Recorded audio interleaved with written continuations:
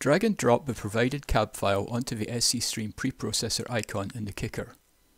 We often call this module stpre for short.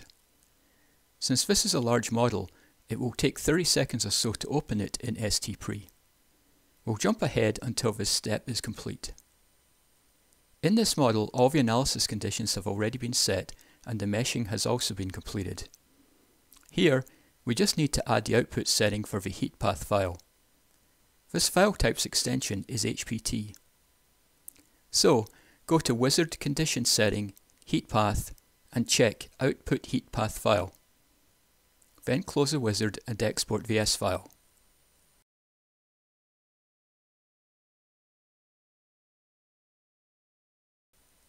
We can then close stpre. Since we made changes, we should resave the cab file during this step. This will again take some time due to the size of the model. So we'll jump ahead to the end of the save operation. After the calculation is complete, we have the HPT file. Drag and drop it onto the HeatPathView icon in the kicker. We'll now call it HPV for short.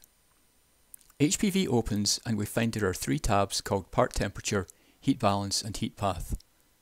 The key features of HPV are available on these three tabs, and we'll now take a look at them in detail.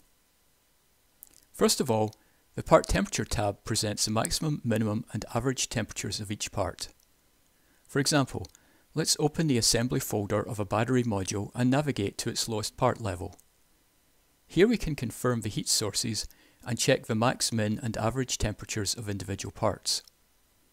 Or, if you close the assembly folder, you can check the temperatures for a group of parts. Please note that the part tree structure is managed by the XEMT file, which is exported at the same time as the S file. Next, the Heat Balance tab provides visual checks of the thermal balance for each part. That is, the components of received heat and released heat for each part.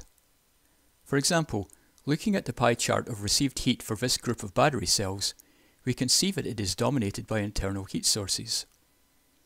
The table and pie charts are also synchronized to the part tree.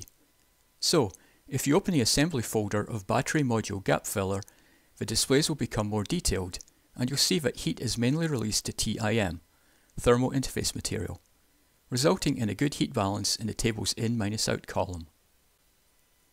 Lastly, let's move to the Heat Path tab, and note that we still have the battery cells group selected. This is a good time to explain the concept of a heat path. As a result of thermal analysis, the heat transfer can be thought of in a simplified string form. That is, you can think of a string or chain of thermally contacted parts that are connected one-dimensionally. The parts are like nodes, and heat passes between these nodes. This is the heat path. If we focus on one part on a heat path, it is in contact with other parts upstream and downstream. The upper T and lower T columns of the table show the average temperatures of the contacting surfaces, and the DT column shows the difference between them. That is, the temperature range within the focused part. The amount of heat transferred downstream from a part is shown in the heat transfer column. And the ratio of the heat transfer to the temperature range gives the thermal resistance, which is shown in the thermal R column. The data in the table is plotted on the graph on the right of this tab. The orange line shows part temperatures and the red bars are the thermal resistances. In this case, you can see that the second red bar is large, which indicates that the TIM has a high thermal resistance. The displayed length of a thermal path can be changed using a search number of part value, and you can switch the second or third most significant heat paths using a slider control next to order. Each thermal string is connected to other strings to form a huge network, and we will see next how to visualize that network. Click the Overall View button to display the network of heat paths. You can shift, pan and rotate this display in the usual way. This network diagram is also synchronized to the part tree. This means that even though most of the assembly folders are now closed, many nodes are still displayed. But we'll now introduce a technique to explore specific branches of interest. Firstly, by default, the network does not display fluid parts, but we can easily change this. Click Target Parts, find the coolant water in the list, and check its box. If you watch closely, you'll see how the displayed network then changes. In the part tree, now click the name of the coolant water while pressing down the Control key. The calc route function displays all routes which transfer heat between the two selected parts. That is, the routes between the battery cells group and the cooling water. Let's enter 20 watts in route threshold to further limit the display, and then click on calc route. Now only one route is displayed, and this shows that the heat from the battery module is transferred in one direction towards the cooling plate. So this is already an excellent thermal design. But as we saw on the heat balance tab previously, further improvement can be expected if the thermal resistance of a TIM can be reduced. So based on this finding, we can reconsider the thermal design. You can close HeatPathView now. Create a new folder and copy the cab file to it. Then open the cab file with stpre. We'll again jump ahead to the end of this step. We're going to edit the material property of TIM. Open the Parts Table dialog and enter Module Liquid Filler in Extract by Name.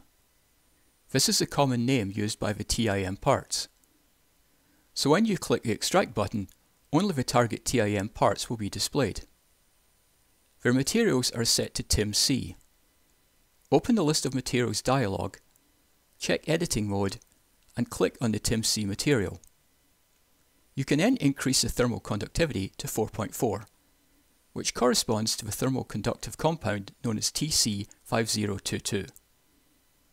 Click the Set button to apply this change, and then close all the dialogues.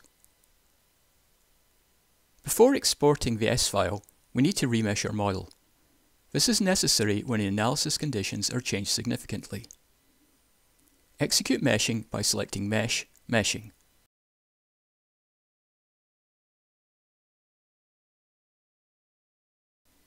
Then export the S file and close stpre while resaving the cab file. Once more, I'm jumping ahead here through the more time-consuming steps. As we did before, run the solver with the new S file. If you don't have enough computational resources to run this simulation, you can use the files in the TC5022 folder that's included in the provided material. After the calculation is complete, open the new HPT file in HeatPathView. First, let's adjust the display to match what we saw in the previous section. Open the 5th battery module assembly and select the cell group. Also open the battery module gap filler assembly and set search number of parts to 4.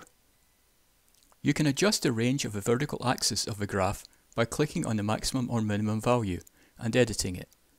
We'll change the maximum temperature to 27 to match our previous graph. If you compare these graphs, you'll see that the thermal resistance of a TIM has now dropped significantly. And as a result, the battery temperature has also dropped by about 0.4 degrees Celsius. So, to summarise, we have used HeatPathView to find a bottleneck in the heat path. We then reconsidered the thermal design and successfully achieved the desired improvements. This example and its workflow demonstrate Hexagon's thermal management solution.